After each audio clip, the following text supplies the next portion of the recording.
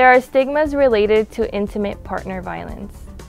A stigma is the result of a social process in which a group of people is devalued based on a shared characteristics or attribute. One example of a stigma related to intimate partner violence is internalized stigma. When a person absorbs negative messages or stereotypes and comes to believe them and apply them to themselves. What are other stigmas related to intimate partner violence? Another stigma related to intimate partner violence is anticipated stigma. That is the shame and expectation of discrimination. When a person believes that others will disvalue or distance themselves from them.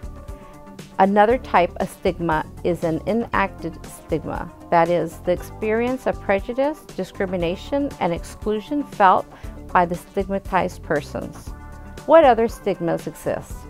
There is also the stigma of the person causing harm.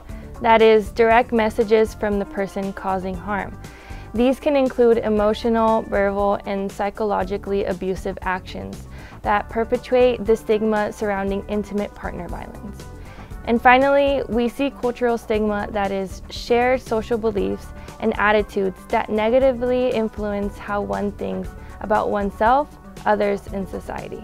For more information on this topic, or to request a training or presentation, reach out to the prevention team at Next Door Solutions to Domestic Violence at 408-501-7550.